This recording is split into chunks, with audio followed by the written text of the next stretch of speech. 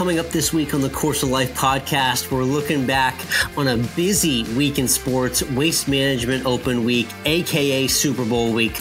Lots going on to talk about in both golf and football to get to, including the return of Brooks to the winner's circle, and Tom Brady freaking did it. We get into that. And speaking of football as well, we featured Noah Hester, who you remember from Terry Bradshaw's family and the Bradshaw Bunch on E! Love that show, love that family. This week we have Noah's wife, Lacey Hester, joining us. She's also quite the golfer as well, too. We get into her coaching and basketball and golf and food and family and Hawaii and all that good stuff. And we finish with a prop bet roundup, Super Bowl recap, and our important Valentine's Day plans when we hashtag always end with food.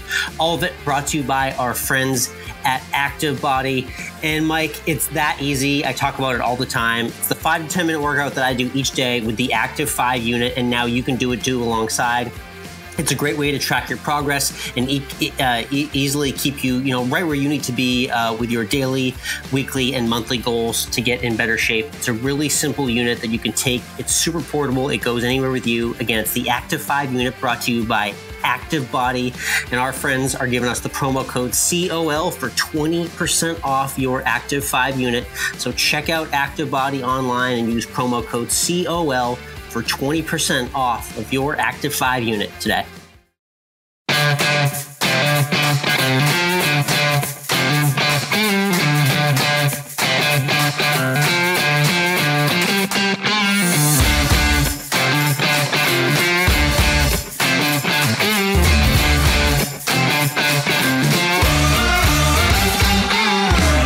Interwebs, and welcome to Course of Life, part of the Morning Read podcast network. We are proud to be presented by our friends at Desert Fox Golf and Groove It Golf. I'm Michael, he's Alex. And Alex, it was a weekend that brought me back to maybe about 5 years ago, just with everything going on. Let's start at the Waste Management Phoenix Open. Always a fun time during Super Bowl week because we had the return of Brooks Koepka. We had Steve Stricker toward the top of the leaderboard. We had Jordan Spieth in the conversation all week after, what did I say last week?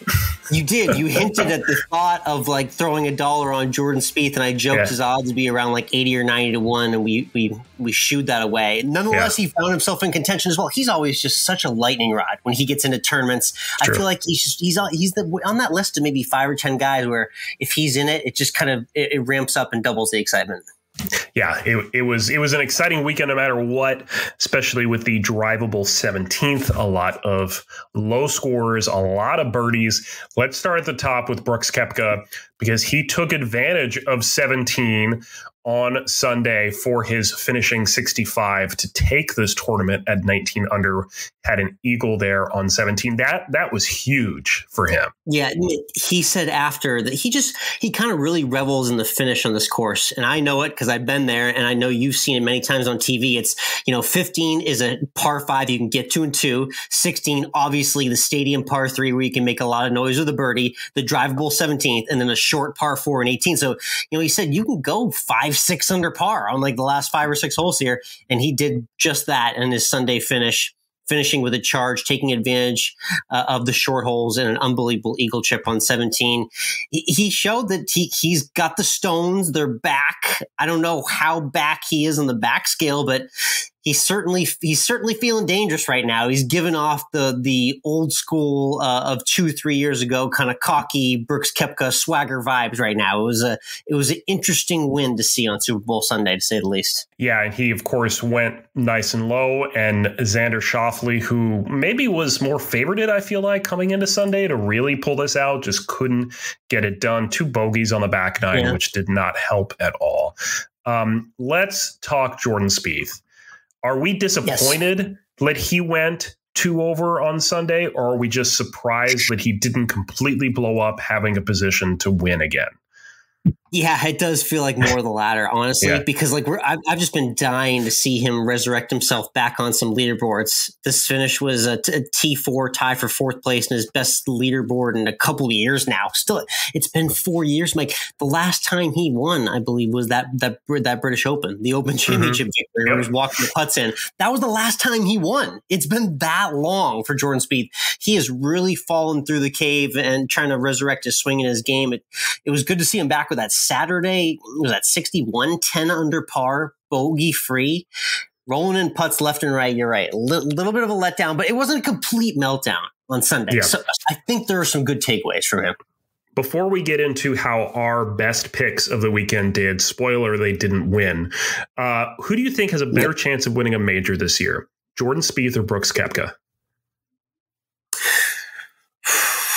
Gonna have to go with Brooks Koepka. Though I wish the answer was Jordan Spieth. I wish it was. I think the answer is Brooks Koepka, just because we see him big game hunt so often. And like, I think almost half of his tour wins are majors. It was almost surprising to see him just win a normal little Phoenix Open. You know, he just, he'll actually win these tournaments too. It's good to see. So I think the answer to that would be Brooks, but it's fun to play around with, especially, Mike, since we are 2 months away from Augusta, to play around with the idea of Jordan Spieth coming into form for the Masters and potentially making a run there. That only brings more excitement to golf fans springtime. Let's talk about our best picks of the weekend and how they did.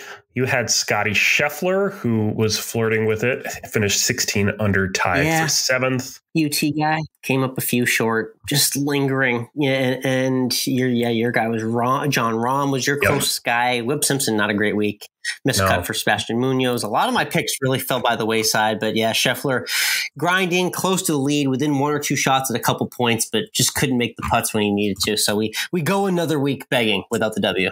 Yeah.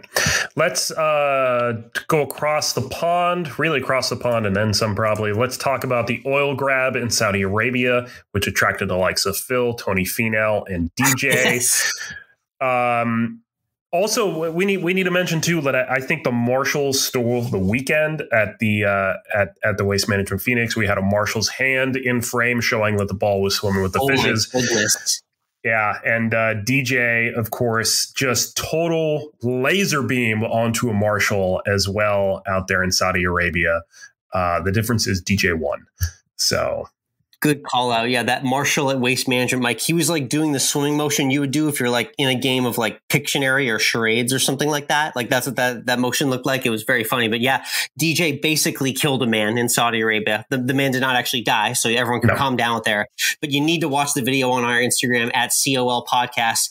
He hit a drive that absolutely sniped a Marshal. I think it hit him in his shoulder because it did not hit him in his head because he got up shortly afterwards. Yeah, but somewhere in his bullet back. Of all bullets. Mike, you know me as a Marshal at the match play. I need to be ready for this in about 7 or 8 weeks. So I'm going to have a head on a swivel every time DJ is driving at Austin Country Club. I got to watch out for myself there. Yeah, you got to maybe, wear some football pads. Something. Yeah, protect yourself. It's always been my dream to get sniped by a Tiger Woods drive. So then he could come over, pat me on the shoulder, sign a golf ball and hand it to me. Like I've been on record and saying I'm willing to take that hit anywhere but my head. I'm willing to take the hit pretty much anywhere. So we'll see if that comes to fruition. But nonetheless, check out our Instagram for DJ almost killing a man. It was quite a snipe. Indeed. And he got the win in Saudi Arabia as well, in addition to just the pocket change for heading over there at the oil money grab. Let's talk about this coming weekend. It is the Pebble Beach AT&T Pro-Am without the celebrities. Yeah, a little luster worn off there, huh? Yeah. Not quite the same bite, but it's going to have a full field, which you would expect at Pebble Beach. Dustin Johnson going all the way around the world to come back to play this weekend. I'm just going to say it right now. Just don't put any money on him. I don't think you can win there and then come all the way across the world and win again. I think that's too much. Oh, he's won there too. He likes the course. I know, isn't that crazy? I actually do wonder if he flew commercial, if he flew private. If he flew private from Saudi Arabia to Pebble Beach, that's like the ultimate flex. That's the most expensive private flight I could possibly imagine. You would think he was on a commercial flight, but I don't know, man. You know, when you're playing the way DJ is the last few years, and you take a look at the person on the PGA Tour, he very well may have had his own plane, Mike. He could have been on the tarmac 20 minutes after the last putt dropped in Saudi Arabia heading back here. So you never know how well he could travel across the pond. It's very likely. Other names in the field, Phil also making the trek all the way back. I'm pretty sure he was in a private jet. Cantley, Berger, Spieth. I'm going to say it right now. I will put money on Jordan Spieth this week. It just feels we'll like get those odds up. It's happening. So yeah, I like the confidence in Jordan. Looking at him, I'm looking at Daniel Berger as well too, who I picked last week at the Waste Management Phoenix Open, had a decent showing. This could be the week maybe he gets over the top. He's had some good success here in recent years. Again, picks will be on Twitter, so I'm at Course of Life 1 on Twitter, and you're at MWRINC. Wednesday afternoon, we'll have our card up for the AT&T Pebble Beach Pro. We just call it the Pro. There's no AM this year, so it's just the Pro. So we'll see you there, Pebble. Great views as always on the water. Definitely one of the nicest kind of like spectator weekends. I love the shot, Mike, and you'll know this. They do the blimp overhead shot of the like beach by the 18th hole at Pebble Beach there. And there's like people just walking their dogs, just letting their dogs run free on the beach, just chasing after rocks and birds. And it's a pleasant sight for the eyes on a Sunday. It's beautiful. This is why we play golf, for the scenery. Yeah, pretty much. I mean, if you've seen our golf games, you understand why we enjoy as much of the scenery as we can too. I don't play to put the ball in the hole because that sometimes doesn't happen, but I play for the scenery. Play to get out in nature. It's all about the photos, right? To commune with the world. Speaking of communing with the world, we tune into things outside of sports. We're not just golfers. We're not just viewers of sports. We watch everything under the sun. So let's get into this week's Tuned In. I'm curious what you got on your list this week coming off of the end of the football season. So I am still an episode behind, but I am now into WandaVision. I'm about 4 episodes in. I've not seen episode 5. I know episode 5 is supposed to be gargantuanly huge. Maybe by the time the episode comes out, actually probably not. I know my schedule. I'm not going to see it yet. It's pretty good. It's pretty messed up, but it's pretty good. So it's a little complicated without giving anything away. Wanda and Vision become characters in some 50s, 60s, and 70s sitcoms. Wow, they're 2 separate entities. I would not have guessed that. Interesting. So, Wanda and Vision. They are 2 separate. There's one. Haven't you seen the Marvel movies? Haven't you seen the Avengers? Well, not the Avengers. They're not in the Avengers. Or they're in a couple of the Avengers. Haven't you seen any of them? This is why we tune ourselves in. This is why we tune ourselves in, so you can tell me everything that I need to be watching, because I don't watch anything. I don't have enough time to tell you everything, so you're just going to have to go spend a weekend binging all the Marvel movies. Good stuff. My Tuned In this week is a new show on NBC. Starring a guy that's been on TV for a long time now. I was doing the Wikipedia search. I was like, dang, Ted Danson is going on like 3 or 4 decades on television. You originally know him as Sam Malone from Cheers, where everybody knows your name. Shout out Boston, Massachusetts. He was then on Becker for a while as well, too. Great 90s show as well, too. He's had a couple other stints. He was on The Good Place as well. The Good Place, which I'm still finishing. I still have a couple episodes left of that one.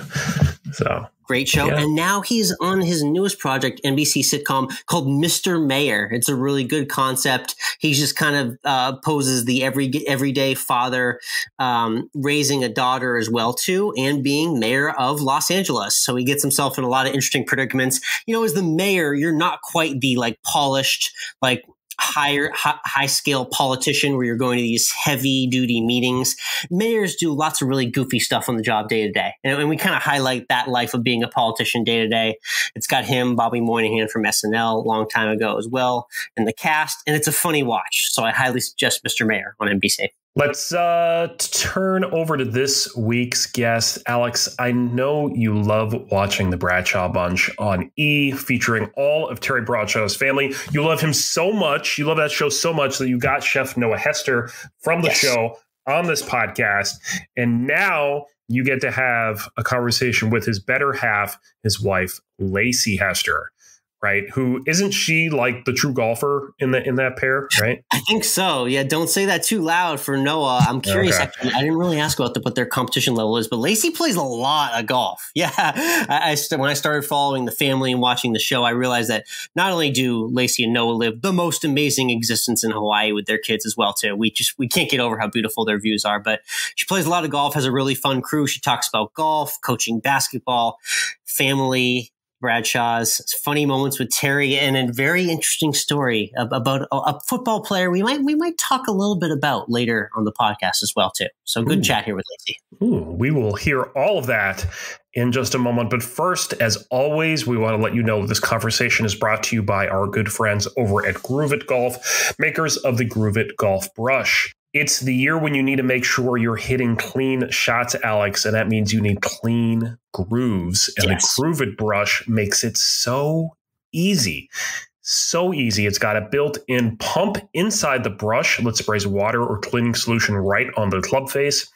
Makes it quick and efficient wherever you are out on the course. Plus, instead of it being stuck to your bag, it has a detachable magnet, so you bring the brush to the club instead of the club to the brush. And on top of all this, it's got a 3-year bristle guarantee. If you can wear out the brush head cleaning golf clubs in 3 years, send it back and Groove It will get you a free replacement. Now that is reliability. So prepare to be amazed with the consistency and control the clean grooves will give you. Using your existing clubs with the Groove It, you'll get the spin, trajectory, and consistency you're looking for. So head on over to grooveitbrush.com and get your Groove It brush today.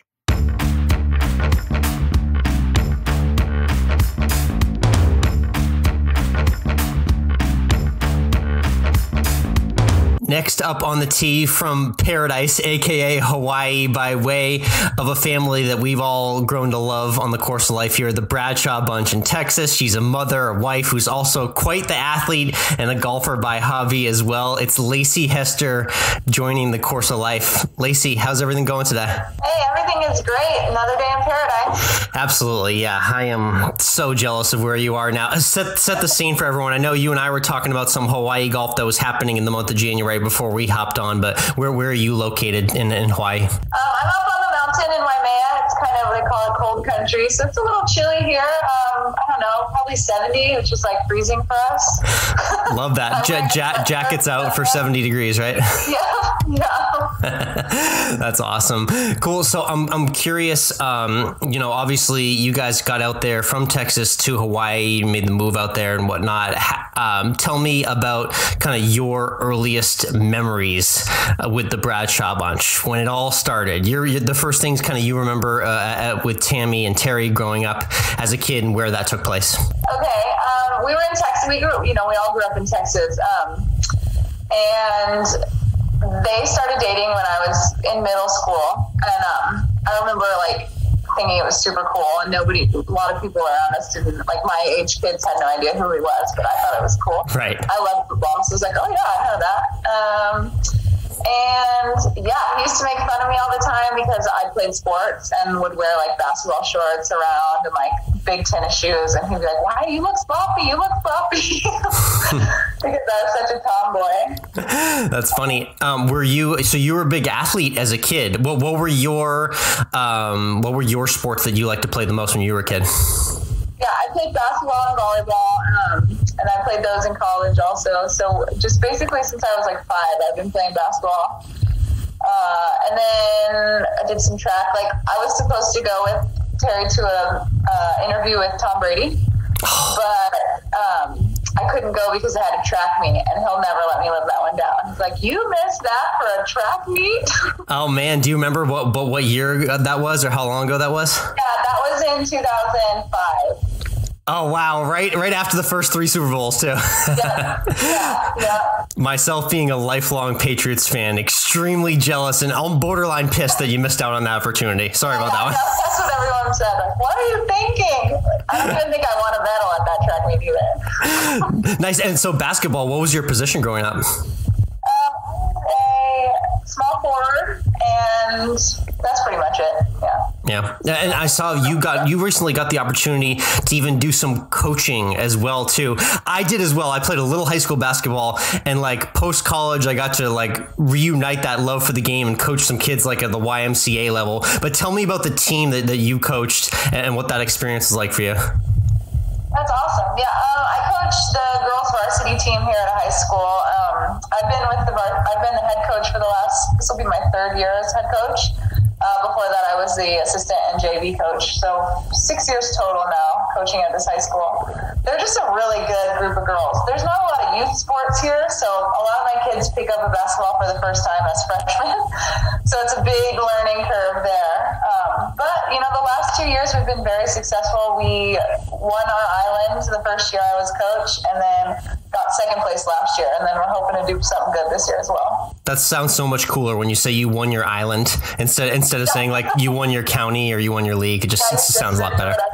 It's got a nice ring to it. That's cool. Love the basketball background. So do you have specific like pro or college teams that you root for? It says in your bio on Instagram, Lacey Hester, that you're a basketball fanatic. Who are your teams that you like? Yeah. I'm more of a player, individual person. I really like, you're going to laugh at me. Don't laugh at me. You can laugh. Utah Jazz is my favorite team to watch play, to be honest. Nice. Love that. So are we talking like current Donovan Mitchell, or are we like going back to like Stockton and Malone days when you were a kid? Yeah, I mean, you got to love the greats, Stockton and Malone days. But, I really like them because they've always been a fundamental team, even when they had the greats on the team. But then they went through their years of not really having any superstars, but they still could win games because they played as a team. Whereas, there's a lot of like the Nets now, they have their super team, and the Golden State had their super team, and that was more just individual players just being really good. But the Jazz has always relied on a team. Yeah, and I think you're seeing a little resurgence of that with the Jazz in the last few years too. So that's something to be excited about there. Nice. Love that. So basketball was obviously a big part of your childhood. I'm curious, growing up as a kid, did you play a lot of golf? Do you remember first picking up the golf club as a kid, or when did that first hit you? What's funny is I didn't start playing golf until I moved here, like 5 years ago. Wow, okay. And I was terrible.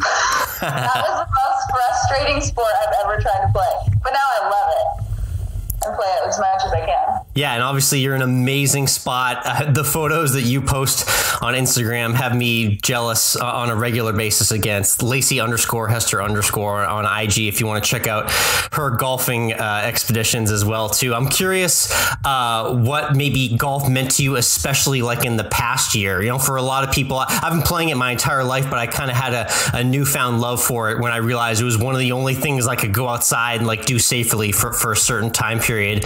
What is kind of golf meant to you, like especially in this past year? Oh my gosh, so much. I can't go to the gym, can't play basketball, can't play volleyball. So thank goodness I have this competitive thing that I can still do. And we do it as a family, which is really fun. So when we were in Texas, we went out and did golf trips. We went to Florida and played concessions like every day for a month.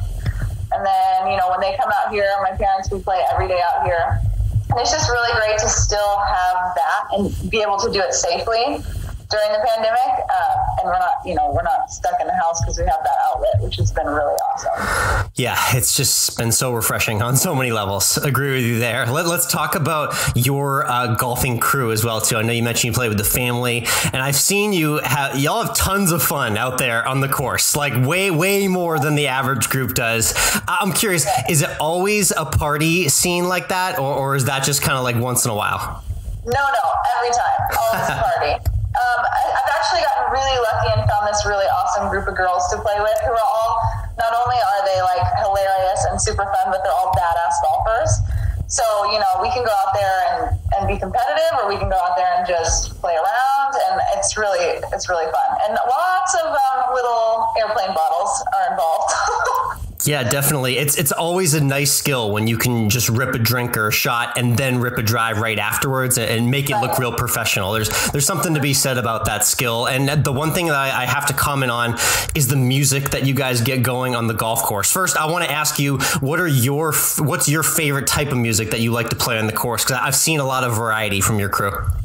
Yeah, we definitely have a variety. We do a lot of like fun country, a lot of like old alternative, like 90s alternative, 90s hip hop, and then, you know, the great hair bands, 80s metal. Just anything we can do loud, really, which is probably the opposite of what we're supposed to be doing. It's okay. You got some real estate out there in Hawaii. It's a little bit different space-wise with what you can do in terms of the noise you output on the golf course. I saw Backstreet Boys sing along at one point. Are you more Backstreet Boys or NSYNC girl? You know, I actually didn't listen to either as a child. I had an older brother who would shun me if I did that, so I was like Sublime and stuff. He would make fun of me. But now, I don't know, maybe... I actually couldn't tell you. I don't know any of their songs. I probably don't know the difference. That's great. The one other music thing that you posted I got a kick out of is you were going down memory lane with some pop punk music from like the early 2000s as well too. That definitely resonated with me, so I appreciated seeing that was on your playlist recently too. Yeah, I had to like flip my bangs a couple times, you know, and relive the lip piercing days and black hair. It's so awesome. I told you, myself and my wife, we still get to go see bands like Good Charlotte and like Simple Plan are still playing shows now. It's a big time throwback vibe if you get the opportunity to do it. That's awesome. I totally would. Yeah. It's a lot of good memory. Love it. Again, it's Lacey Hester we're talking with. She's part of the Bradshaw Bunch. They're on the E! Network. Season 1's in the books. And I know that season 2 sounds like officially a green light from everything I've heard. Kind of what have you heard and what's the timeline looking like for like filming? Are there any plans? Have we talked about anything for season 2 of the Bradshaw Bunch yet? Yeah, so season 2's a go for sure. We start filming in March. They're going to actually, hopefully, film the first couple weeks out here. So maybe get some golf on there. Nice. And then we go back to Texas and film, you know, in that location because that's where everybody else lives. So we'll pack up and move there for a few months. Very cool. I was going to ask if there was some Hawaii on there, and I'm glad the crew's going to make the trip out there. I'm sure they're really dreading making the trip out there to film you guys. Yeah, that'd be terrible. Yeah. I think they're going to manage, so I'm looking forward to seeing that.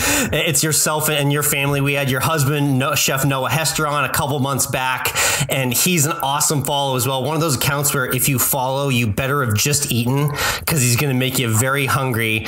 Now, you have the privilege of getting to all this food that we just see on Instagram. My first question is, how do you contain yourself with everything that he makes either at his restaurant or at home? Well, so the thing is that I also just drool over it through Instagram because he's not cooking it here. Oh, no. He works a lot. And so when he's here, he just wants the simple things like a frozen burrito and a frozen pizza, which I can provide, which is I feel good about. But when he does cook, like if we have company and stuff, man, it's the best nights. I eat all of it, everything. That's great. What's a great, let's see, we talked a lot of fish and seafood with him specifically, and he talked about the intricacies of all the different types of fishes that he gets himself. What's a good, like maybe fish or seafood dish or something that he's made recently? Yeah, he makes a really great like bouillon-based like seafood soup or cioppino. I always crave that. That's so delicious. It has a bunch of everything like mussels and clams and pieces of white fish and shrimp, all the good stuff in it. Yes. Kind of a tomato-based soup. That's one of my favorites. He also just does like amazing barbecue. I'm craving his brisket all the time. Yes, myself being from Austin, Texas, I can speak to being a brisket super fan. So that's always a good thing to have around is someone with a smoker who can make meat like that. One other thing he brought up in our conversation, which I got to ask about, is he introduced me to something I'd never heard of, which was musubi, a gas station snack. He said it was Spam and rice with a little seaweed wrapper. Are you all in on the musubi bandwagon, or are you against it? No, I'm all in. I'm not a fan of the seaweed wrapper, so I have to take that off because I feel like it smells like the ocean. So that's weird, and I shouldn't go with Spam and rice. But I'm all about Spam and rice. We love Spam out here. Love that. So you can just pick up. They just have pieces of that in the gas station. How much are those? Like what? A couple $bucks a piece, or what? 99 cents or something. Like super cheap. I love that. That's so cool. Yeah. Awesome. So Lacey, it's yourself, it's Noah that everyone can look forward to seeing more of on the Bradshaw Bunch, and of course the little ones as well, who we got to get to. Let's first check in on Zuri. Definitely myself and my wife's favorite member of the family to follow. She has the personality. Well, she had the mind of a 19-year-old when I talked to Noah a couple months ago. So maybe she's in her 20s now mentally. But how's Zuri doing, and what's maybe the craziest thing she said recently to you? She is great, always. She's always a hoot. So funny. I never know what's going to come out of her mouth, which is, good and bad. I'll take her places. I'm like, just don't say anything crazy. Don't make me look bad. Not that she would make me look bad, but sometimes she tells my secrets. Yes. To people. I'm like, oh no. Let's see. What's the craziest thing she said recently? She's just always got something funny to say. She's loving YouTube right now, and she is so mad at me because I won't let her have a TikTok. So that's our argument right now. She wants a TikTok. I don't think she's old enough for it yet, but she probably would have a good one. I don't know. Yes, she probably would be very entertaining. The thing about Zuri is she just delivers those lines that have you like head turning with your reaction. So I think maybe we should just like stick a GoPro on her, maybe just so I can see everyone's reactions to the things that she says in season 2 when you film. So you can pass that to the production crew, because I know that'd be good content. Yeah, for sure. Yeah, and the Tom Brady comment that was really good. That was hilarious. Nice. And in terms of Jebediah, I know I saw that he had some PGA swag in an outfit that you put on him recently. Has he swung a club yet? Does he have any affinity for the game of golf at all, or what's his path to being a professional golfer here? Yeah, I think Zuri might be the one. She wants to play. Which is great. Nice. So maybe her game. He doesn't really care right now. He's like a hockey stick. Nice. Love that. Awesome. So again, it's Lacey, Noah, and Zuri and Jebediah. You'll see them all part of the Bradshaw Bunch on E, starting filming in March, which is exciting. Is there any timeline for when the season 2 airs? Or are we just going to stay tuned to your socials and see officially when that's going to be? Yeah, stay tuned. We're hoping late summer, maybe early fall. But yeah, stay tuned. It could all change. The world is so crazy right now. It is, yeah. I'm glad to have you guys back on the screen, though. Very refreshing family show to watch for people of all ages. Let's get to some quick shots now with you, Lacey, and just go through some other topics I wanted to touch on. A funny theme that had emerged like in the last few months within your family is Rachel. Season 1, we were trying to find her a date and things didn't quite work out there. I heard some murmurs that there might be some sort of a campaign to maybe get her in like the Bachelorette franchise. How's everything going with her, and is that campaign still alive, or are we done with that? Yeah, I think she should be the Bachelorette. Is that right? If it's a girl's Bachelorette? She should. Yeah, I think she should do it. I think that'd be fun. But I think she's off the market right now. Spoiler alert. So we'll see how that goes. Nice. And then I got to ask about you and your background, your love for horses as well, too. Tell me a little bit about the background you have. I've seen lots of photos from you at horse shows. What's your background there? And maybe what talk to me about like your favorite personality trait that you love about being around horses. Okay, well, I do have to be honest with you. Zuri loves horses. I'm scared of them. They're very scary to me. So we do the horses. My parents breed horses. And so they have like 250 horses on their ranch. Wow. And Zuri does the showing. So she does halter. And so that's basically as close as I get to a horse. I feel like they can smell my fear and they don't like it either. I see that. So, yeah. Yeah. And, but yeah, so I love that she loves it. She's obsessed. She can tell you every breed of horse, every color variety of horse. She can tell you like how old it is, and she's amazing. That's awesome. Really cool to see that she's adopted that passion. Very neat. And then I got to ask, in terms of golf-wise, before we get to our 19th hole question, what are you enjoying about your golf game right now? Is there like a favorite club or a favorite shot you've been hitting a lot of really well recently? Well, what's working for you golf-wise as we head into 2021? Well, my 7-iron is my favorite. Sometimes I'll use that even if I shouldn't be using that. I'm like, I'll hit this twice instead of hitting a wood. Yeah. And I just got a new driver, PXG driver. It's amazing. Really love it. I even got it tuned for my weird swing. So I've been having a good time off the tee box with that. Nice. PXG. You're not messing around, I see. I'm not. I've decided to take it seriously. I love that. Serious to the commitment. And the 19th hole question, like I mentioned, we love to wrap every interview with this. When you get done with 18 on the island, you head into the clubhouse, you got the beautiful sun setting over the big island. What is like your go-to or your favorite 19th hole meal and drink that you like to order after playing? I like a red beer, so Coors Light with like a shot of Bloody Mary mix and hot wings. Nice. A lot of spice there. I appreciate that. Yeah, it's hot. You got to cool off with a beer and then eat your wings. Definitely. Wings and beer, tried and true combo there. Hey, Lacey, thank you so much for joining us here on The Course of Life. We'll keep tabs and keep updated on your socials as we get closer to seeing season 2 of the Bradshaw Bunch on E! Network, and keep hitting them straight out there. Great. Thanks so much for having me.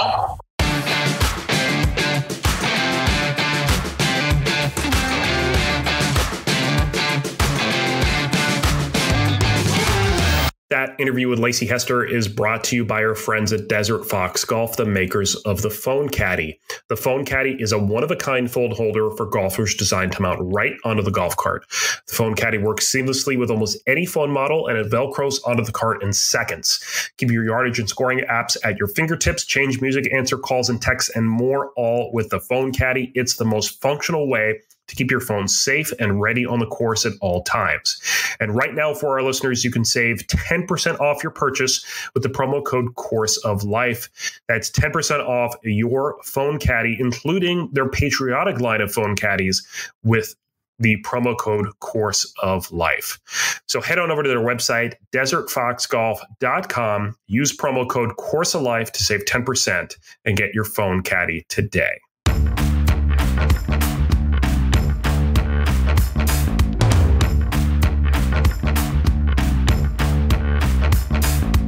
And we're back. Great interview there with Lacey Hester. Alex, I know you are super excited for season 2. Get to see all of them in Hawaii. That's just a great place to go play golf.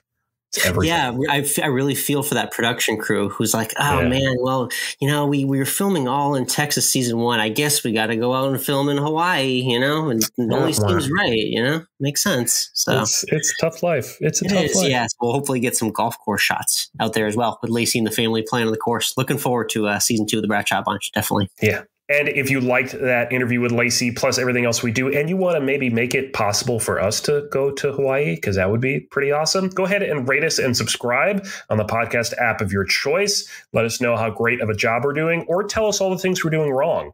And, get all that pent-up frustration out of you, and we'll forgive you. It's okay. We understand. We're here for you. Thank you. Appreciate that message, Mike. Yeah. Very kind. Also, can we just circle back for a moment, Alex, on how Lacey missed an opportunity to meet 7-time Super Bowl champion Tom Brady? Yes, for a gymnastics meet as a kid. It was at 2005, he said. So that was right after the first 3 rings. That 3-ring career there right at the beginning, that first Tom Brady career. Yeah. That was a Hall of Fame career in and of itself. He's now compiled a separate Hall of Fame career, individually, past age 35. This is an unbelievable world we're living in.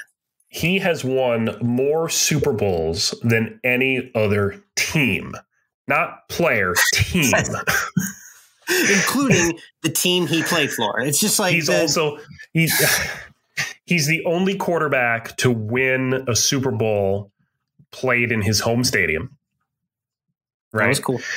And he's the only Super Bowl. He's the only quarterback to have teammates wear black and white on the field. Oh, yeah. You liked a few of those calls the other night. Yes, you did. Yeah, those didn't hurt either. It's always nice to have the refs on your side. And we know TB12 is always very friendly with them. He's been very friendly for a long time. I know that for a fact. It was super bittersweet, to be honest. I remember saying last week here that, I'm absolutely rooting for Brady to keep the legacy going, get ring number 7, do it. And I felt that way during the entire game. The difference was, Mike, I wasn't finding myself having the actual positive, excited reactions when I was watching these Buccaneers scores. I mean, it was bittersweet. Melancholy is really the only word. It's it was beautiful to see. He's the GOAT. He's our GOAT. But to watch him just so seamlessly roll down to Tampa Bay and take a previously joked upon franchise this quickly to a Super Bowl championship makes him just the GOAT of GOATs. Undisputed. It was unbelievable. I mean, his performance in that first half was just it was textbook, right? It was 80% completions from the field, 3 touchdowns, 2 of them to Gronk. Need we forget that he came out of retirement for this? This is just, it was just, I'm sorry, Mike. Pardon my language. This is just a nut kick left and right during this entire game for Patriots fans. Because not only was it putting the icing on the cake and winning the Super Bowl for Tampa Bay, Champa Bay, whatever name you want to put on it, but it was like, no, not only am I going to go win it, like dear Bill Belichick, he's basically just penning his revenge list and just checking everything off one at a time. Hey, Bill, not only am I going to go win it in Tampa Bay, I'm actually going to throw a touchdown pass to Gronk, who I brought back out of retirement because he hated playing for you, Bill. Actually, you know what? I'm not going to do it once. I'm going to do it twice in the Super Bowl. And oh yeah, remember Antonio Brown? Remember how you had a week and a half and couldn't stand him and needed to get him off your roster? I'm going to resurrect him, make him look like a decent human being. I'm going to get him a Super Bowl touchdown too. And we're all just going to celebrate with our rings in the field afterwards. I can't imagine, Mike, I would have paid good money to have a camera on Bill Belichick Sunday night watching that Super Bowl. I can't imagine the emotions watching that. I picture Bill Belichick in his one heavy green winter coat with mittens on, sitting in his chair, just like Bernie Sanders, just looking unhappy through the entire game. Yes. Legs crossed, just kerfuffled and extremely annoyed the entire circumstance of what they have to watch. Yeah. It's just, it was Brady versus Bill update. Like that was my final note here is the Brady versus Bill update. The Brady versus Bill update is, hey, Bill, you gotta get your ass out of that chair right now and start moving in free agency in the draft because you got some business to take care of now. You are back on the hot seat because Brady proved that he can do it without you and do it easily.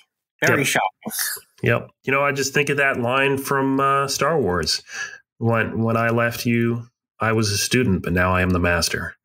He really is, Mike. Yeah. He really is the master. Let's talk about everything else that surrounded this crazy Super Bowl. We talked about prop bets and everything surrounding the game. First, let's get your thoughts on the halftime show. I know you're you're fairly kind of indifferent on the Weeknd's music. Where do you stand with him and what do you think of the show? I am a big fan of the song that I told you would be last. And it was. That's correct. Yep. You did nail Blinding Lights last. I picked it first stubbornly and I was incorrect. Yeah. Yep. I thought it was a very interesting halftime show. I thought it was well done. I thought it was simplistic. I thought it was nice to see a show in which no one took their shirt off. And the scene, there's a lot of weird reaction going on to the whole piece that he did in the mirror hallway and just everything from a standpoint of someone who's looking at it from production value. That was pretty incredible. That was not something you see at the Super Bowl. So I thought that was really cool. I thought the show in general was really well done. They made a big hoopla about how the Weeknd personally spilt over a bunch of his own money to go into the production of this halftime show.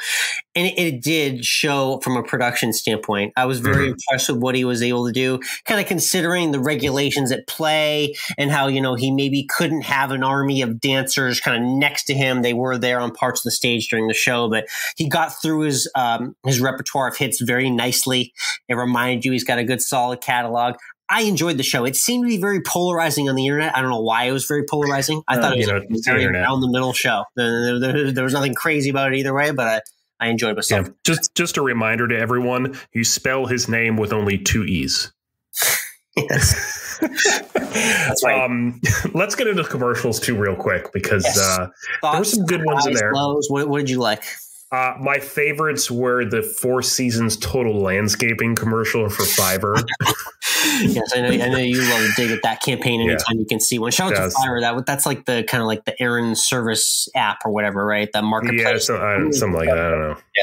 Yeah. The Rocket Mortgage one with Tracy Morgan was also the 2 with him were actually really good. The are you pretty sure or are you really sure? Mm-hmm. Yep. That one was pretty good. Yep. I also want to talk about that Bruce Springsteen ad for Jeep. Yeah, did you get a chance to watch this one? I saw this. I remember you refreshed me because I was like, I don't remember seeing this at all. I don't remember this at all. Which I'm like, honestly, I was so tuned out, and I may have had a couple too many in me, Mike. I don't even remember you seeing that be Bruce Springsteen. I didn't even make that connection last night. It was him. So tell me, break that commercial down for me. Like, what exactly happened in those 2 minutes anyway? So it's a Jeep commercial, first of all. And basically in it, you have Bruce Springsteen monologuing about the middle of America and needing to bring America back together and this need for unity. And, it's an inspiring message to a certain extent. And it's all being done. It's all filmed at the geographical center of the continental United States, of the lower 48, and where there happens to be a church. And the episode, the commercial has a lot of shots of the church and crosses and white man Bruce Springsteen. And I'm watching this, and as someone who was brought up Jewish, I'm honestly deeply insulted by this ad. We feel that the only way to, as they dubbed it, have a reunited States of America, which I thought was also insulting, is that we only have white Christian men. Yeah. And that's like, this country is made up of people of different, races, religions, and creeds. You need to show them all. And also, I have no room for hate in my United States. People that hate me for what I am, I don't want here. Yeah, I'm just going to go ahead and say that. The direction is interesting with how they leaned on that church. You're right. And I didn't even think twice about that church as a structure or anything like that. But also, like, just the timing of this, like, Jeep putting a commercial like this on Super Bowl Sunday. Like, do we... Like, I understand where the country is right now, but do we really need to be told this, like, in the third quarter of Super Bowl Sunday? Like, when we're all trying to distract ourselves for a few hours and watch a football game? Like, I understand what they were going for, but again, the direction failed. Yeah. And then the timing of the message was just off. So I'm just like, no, I just didn't need it, is my bottom line on that. Yeah.